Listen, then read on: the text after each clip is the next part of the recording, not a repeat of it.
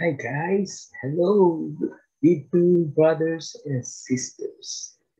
Once again, we are here to gather to reflect on the Word of God. This time, our Gospel reading is taken from the Gospel according to Saint Matthew chapter 15, beginning with verse 52. And when Jesus had finished this parables, he departed from there. He came to his hometown and began teaching them in their synagogue, so that they were astonished and said, "Where did this man get this wisdom and these miraculous powers? Is not this the carpenter's son? Is not his mother called Mary, and his brothers James and Joseph and Simon and Judas, and his sisters? Are they not all with us? Where then did this man get all these things?" And they took offense at him. But Jesus said to them, "A prophet is not without honor except in his hometown and in his own household." And he did not do many miracles there because of their unbelief. This is the gospel of the Lord. Wow! Jesus Christ, after going through several villages, decided to go back to his hometown. And how did the people receive him? It was not like Manny Pacquiao, no, coming from USA, and how people would welcome, or any beauty queen arriving from abroad and going to the hometown. There was no fanfare. Instead, there were a lot of queries, questions, or I would say there's no welcome at all for our Lord Jesus Christ. It was even questioned, where is the authority coming from? Why all these things coming from? They were astonished. And worse is they took offense. Yeah. It's not positive, but very negative. Imagine, after some time of absence of Christ in his hometown, they should have missed him. But no, when he started preaching, he started doing things in his hometown, there was rejection. And Jesus was not shocked. Jesus was not surprised at this uh, sort of negative reception, because he knew that a prophet is not really welcome in his hometown. So he was ready for such. But I'm sure what really grieved him was the unbelief. He could have done a lot of miracles there. He could have sick a lot of sick people. But no, the hometown did not receive him well. And so what does the scripture says? He did not do many miracles there because of their unbelief. Sayang, these people have wasted the opportunity of having visited by God.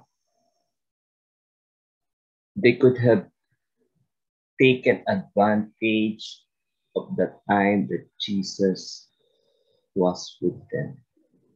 But what hinders them? It's their unbelief. They have judged Jesus. They have seen him not as Christ, but they have seen him as the son of a carpenter. So what could the son of carpenter do? Yun ang tanong nila.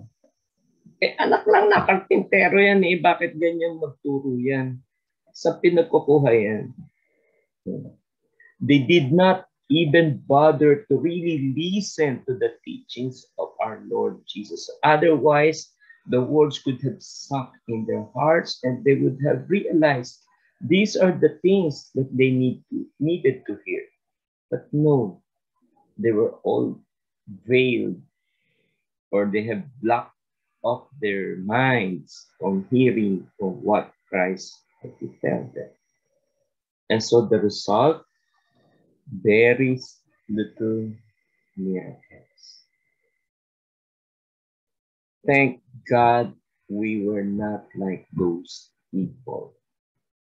We did not see Jesus, but we believed in him. If Jesus would be with us, there would be a very different kind of reception. But look at them. They did not receive so much miracles. But for us, we experience miracles left and right. You'd say miracles. Yes. Every now and then we experience God's miracle. For us to be able to wake up in the morning, that's miracle. For us to be provided the whole day, we're able to eat breakfast, lunch, and dinner. Miracle. And for us to go home in safety in God's protection, still a miracle. A lot of things to thank God for. We're not supposed to expect yung grand miracles. But little things are miracles because those came from the hands of God. And why do we experience such miracles? Because of our faith in Him. Let us then continue to strengthen our faith in Him by paying attention to His words, doing this reflection with us. This is strengthen our faith in Him. And then, as a step of action, we obey God. We pay attention to His words and then take hold of that word and put them into action. And expect miracles taking place in our lives. Answered prayers, these are miracles. We thought this person would no longer be healed, but automatically God healed him. That's a miracle. These are the things right before our very eyes during this ordinary time. Ordinary days, yes. There's no feast, but still ordinary days because we allow God to do extraordinary things in and through our lives. God bless us all. Have a great day ahead of us. The name of the Father, the Son, the Holy Spirit. Amen.